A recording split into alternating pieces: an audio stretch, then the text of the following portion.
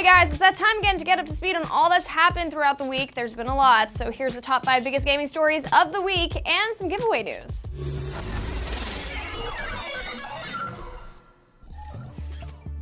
Number 5, Bethesda will be announcing something big at E3. The studio behind Skyrim and Fallout confirmed their first ever E3 conference on June 14th.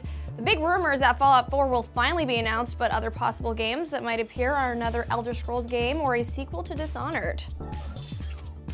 Number 4, the NPD Group revealed that the PS4 is back on top for January console sales. Xbox One's reign as the top-selling console after 2 months is officially over. NPD Group also revealed that overall next-gen consoles saw a 22% decrease from last month. Number 3, EA says Titanfall 2 will likely be on multiple platforms as opposed to just an Xbox exclusive like the first game was. EA CFO Blake Jorgensen said Titanfall 2 will probably happen and other platform owners will probably see it. This is good news for everyone. Number 2, the rumors are now confirmed. Shadow Realms, the 4 vs. 1 action RPG from EA, is officially canceled. Bioware's Austin General Manager Jeff Hickman said in his post that Bioware instead wants to focus on improving Dragon Age Inquisition, the next Mass Effect game, a brand new game, and lest we forget, Star Wars The Old Republic.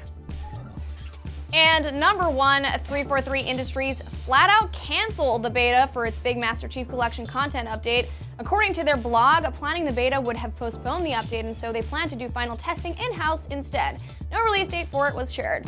And that's our top 5 biggest stories of the week. Just a heads up that we're giving away prizes all week long on the Daily Fix, so be sure to check those episodes out, especially our Friday Fix for a chance to win a Monster Hunter 4 Ultimate new 3DS bundle.